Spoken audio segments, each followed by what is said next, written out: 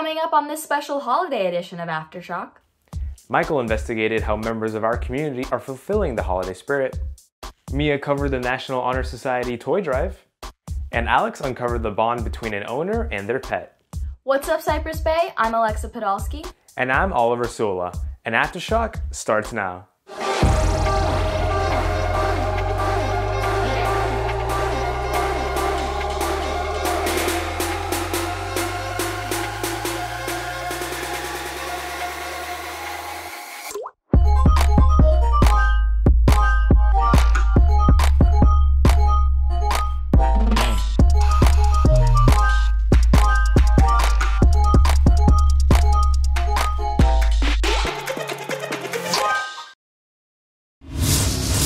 Despite COVID shutting everything down, people are still finding ways to commemorate this holiday season. And Michael went out to investigate these new ways to celebrate. It's finally that time of the year again, with hot chocolate, a million little LED lights on every house, and inflatable Santas. Ho, ho, ho! It's hard not to feel the joy of the holidays. Merry Christmas! Sadly, with rising COVID cases, it seems even Santa's in quarantine. Merry Christmas and much love. But that doesn't quite mean that there's no reason for the season. Well, I'm very sad about not being able to see my family because normally I travel to Brazil and I see my whole family and we have a family dinner. I think what we're going to do in my house is we're just going to do like a big Zoom call and I'm just going to celebrate with like my family at home.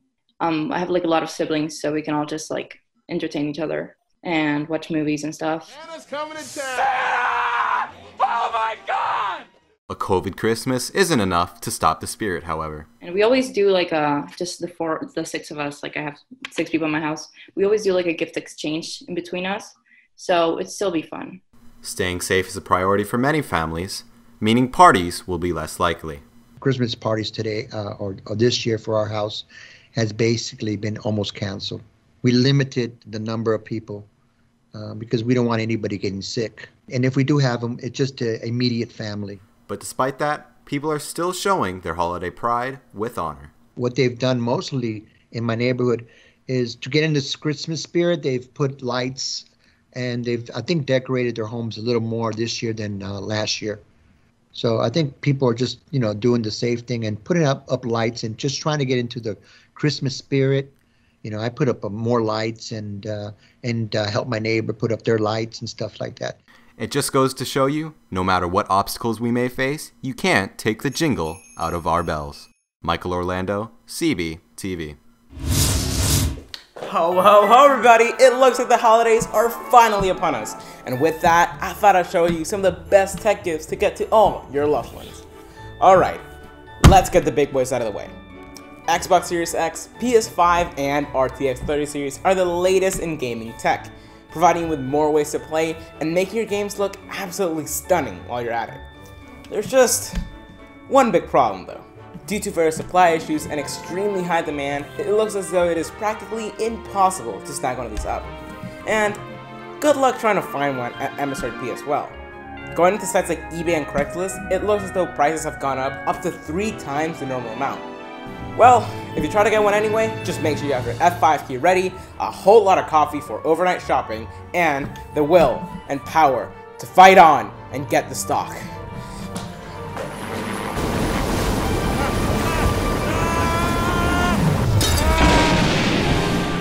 Okay. What if I don't want to risk my life to get a PS5? Well, I got just a thing for you. This right here is the Oculus Quest 2. A new VR headset capable of taking you into breathtaking and new worlds. There is one cool thing about it though. No wires. This thing is completely powered by itself, meaning you can take it anywhere, use it anywhere, and do whatever you want with it. All you have to do is open the box, take out the magic that is inside, and dive into a completely new reality. Okay. I think I'm done making a fool out of myself. Luis Rodriguez, CBTV. Alright dude, I gotta go. I want to stay up late so I can try catching Santa. Santa only produces the gifts. The gift gremlin delivers them. Are you seriously still on with that dumb joke? I'm serious. How do you think he gets through the chimney? Small body. Why do you think he only takes bites out of cookies? Small appetite. Why do you think... Good night.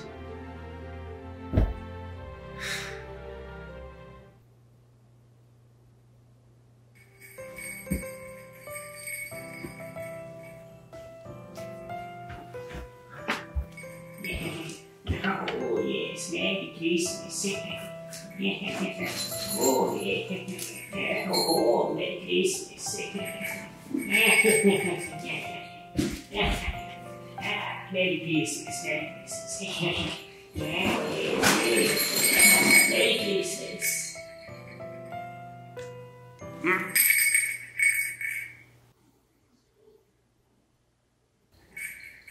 Merry Christmas.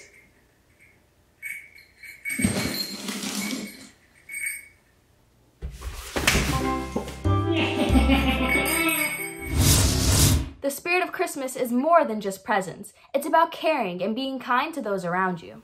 And NHS kept their Christmas spirit up with their annual toy drive. Here's Mia with more. Toys, toys, and even more toys. From far away, it seems like one of Santa's workshops. But once you get a closer look, you really see the true Christmas spirit. NHS is one of the many clubs offered here at Cypress Bay High School. NHS stands for National Honor Society. It's a club that's dedicated to service, scholarship, leadership, and character. This year, NHS is holding their annual toy drive for the less fortunate. So today we're actually hosting a collection drive for Broward Partnership. It's a shelter for unhoused people in Broward, and we're collecting toys and sanitation supplies. They're currently in need of it because of COVID, and obviously because the holidays are coming up, we just thought it'd be a good idea. Everything that we're collecting today will be going to Broward Partnership, which is a shelter for unhoused people in Broward County. Barbies and even stuffed animals are collected to give kids that merry feeling of presents under the tree on Christmas morning. Today we're hoping to collect a couple of hundred toys based off of signups, but our members are also just very giving people, and we hope to collect a lot, yeah. With the help of NHS, every kid is on the nice list this year. Mia Batista, CBTV. If you're wondering how to stay safe during a pandemic, here's a few tips. Make sure to socially distance and stay at least 6 feet apart. Stay away from frequently touched areas like door handles and railings. Sanitize your hands frequently.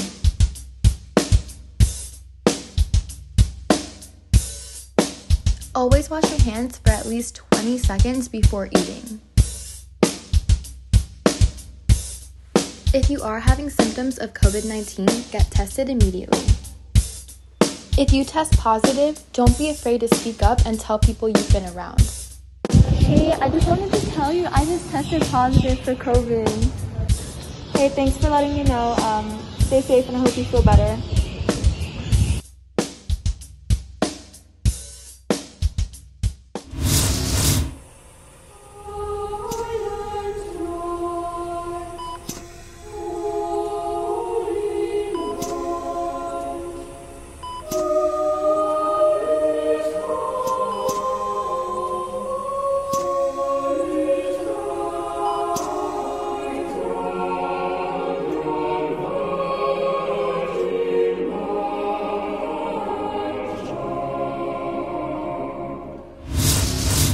This holiday season has looked very different for not just people, but for our furry companions as well.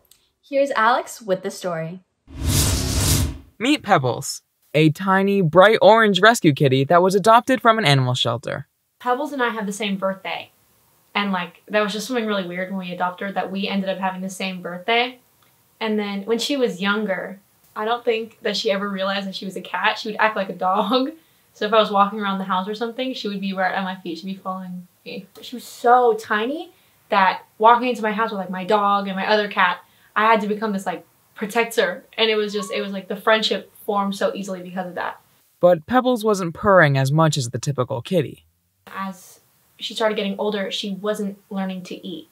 And that's not something that they really have to learn when they're even babies. It's just kind of innate to know to go to the food if it smells good. And she never learned that. It was just getting to the point where we weren't equipped to teach her those kind of things. It just wouldn't be fair or humane to keep her. After weeks of trying to get Pebbles back up on her own 4 feet, We did have to give Pebbles away. The animal hospital deemed that Pebbles would need special care for the rest of her life and was separated from her best friend in Katie. But miracles can happen in the holiday season. Meet Milo, an extremely hyper rescue kitty adopted by Katie just before the holidays. It kind of feels like everything happens for a reason, because without what happened with Pebbles, I wouldn't have met Milo. But then also if we never figured out what was wrong with Pebbles, and she could have been suffering here. So I feel like it kind of worked out. We call him Stinky. And he is so cute. He is so cute. And he gets along because I have another cat, Herbert. And they get along so well. Milo is my best friend. While Katie's journey did not get off to a positive start, her feline friend in Milo has her feline good this holiday season. Alex Land, CBTV. Jewish or not, Hanukkah is probably the first Jewish holiday that you learned about. But why? In the Jewish religion, it's considered minor, and its story isn't even in the Torah. So why is it so popular? Well, many people may think Hanukkah is just the Jewish version of Christmas, and although this is inaccurate, that's where its prevalence came from. Historians believe that there are two main schools of thought. Some think 19th century American Jews tried to use Hanukkah as a way to get young people interested in synagogue by bribing them with toys, while others think it was just a straightforward 20th century response to Christmas. Regardless of how it became what it is today, that doesn't change the original story and sentiment of Hanukkah, which isn't necessarily the story of how the oil lasted for 8 nights, but instead the story of how a ragtag group of Jewish warriors known as the Maccabees took back the control of Jerusalem from the Greek army and made Jerusalem free again. So, although this minor holiday may be known as the Festival of Lights, it is the freeing rebellion of the Jewish people that we celebrate when we say those Hanukkah prayers. Chag Sameach, Logan Seelig, CBTV. Ho ho, hi everyone. Oliver Sula here, Cypress Bay's busiest music nerd. And it's that time of year where we review everyone's favorite and not so favorite holiday hits. To start off, we first have... yes, the classic jingle that describes itself with the lyrics. Jingle bells, jingle. It works. I don't mind chanting to it every now and then, to be honest. I gotta say, I will be going with this over the self-proclaimed remix, Jingle Bell Rock. Completely different appeal. I'm feeling a decent 7. Well, this doesn't apply in Florida. It makes me feel all nice and cozy inside, as if I was, curling up beside a fire with a nice cup of hot cocoa, instead of here doing whatever it is that I do. I'm feeling a light to decent 7 on this one. It's not enough to celebrate Christmas right after Halloween without blasting this song ferociously everywhere you go. Despite that, you cannot deny that this song slaps! Mariah Carey's take on Christmas music with a more modern, grand, and upbeat production are really what I see personally as being the reason that it has been the champion of holiday music. I'm feeling a strong 8 on this record. Transition. Happy holidays, be sure to sleep tight, keep up with Aftershock, and to all, a good night. With everything going on, I wonder what St. Nick's up to. Me too, but I think Nicole might be able to help us out with this one. Let's check it out. Even a pandemic can't stop Santa Claus from coming to town.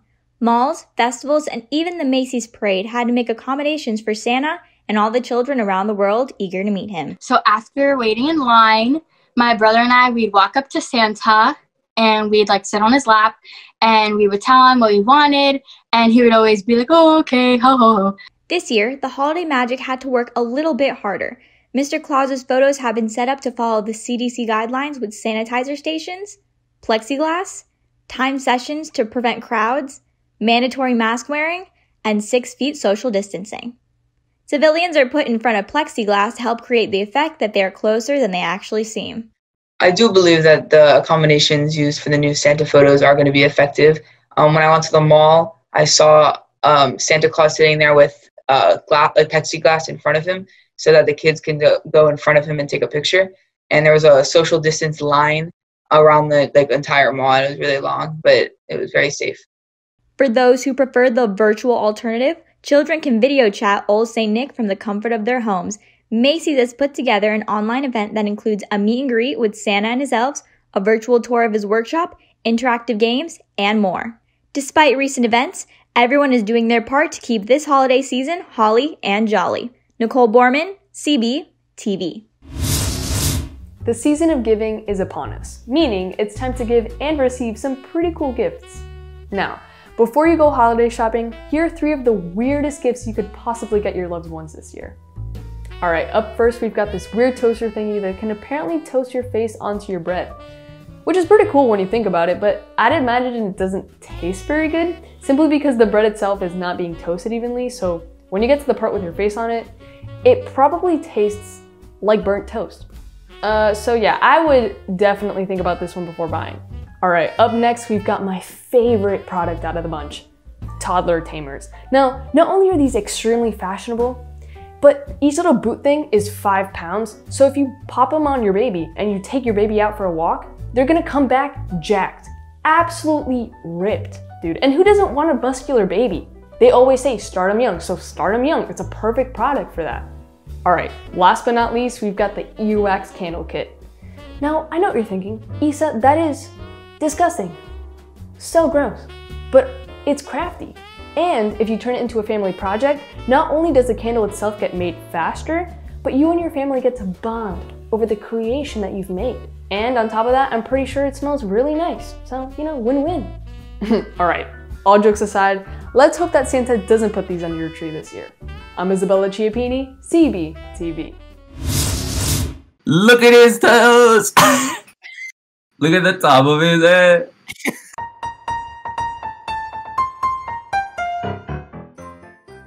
That's Elf right there. That's Buddy the Elf. That's the Elf. That's the elf. Yeah, Lewis, I got it first.